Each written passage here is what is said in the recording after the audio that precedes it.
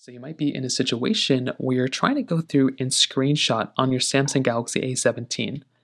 Now, doing this is actually very basic and it really doesn't take too much time at all.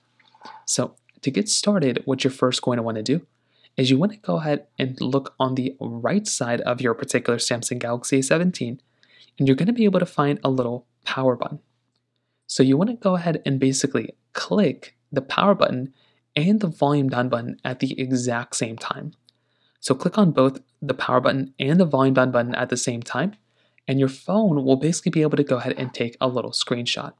So it looks something like this. Power button, volume down button, you click on both these buttons at the same time, the phone will basically kind of blink at you, and then it would have shown you that you just took a screenshot basically. So now what you can do is you can make your way over to your gallery application right here.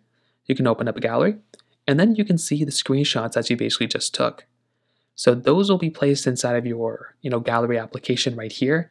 So you can tap on it, open it up, you can see all your information there, and that's basically all you're going to have to do. So that pretty much covers it up there. If you have any other thoughts or questions, please let me know in the comment section below. Hit the like button, that would mean so much, but definitely hit that subscribe button. More importantly than everything else, I love every single one of you guys.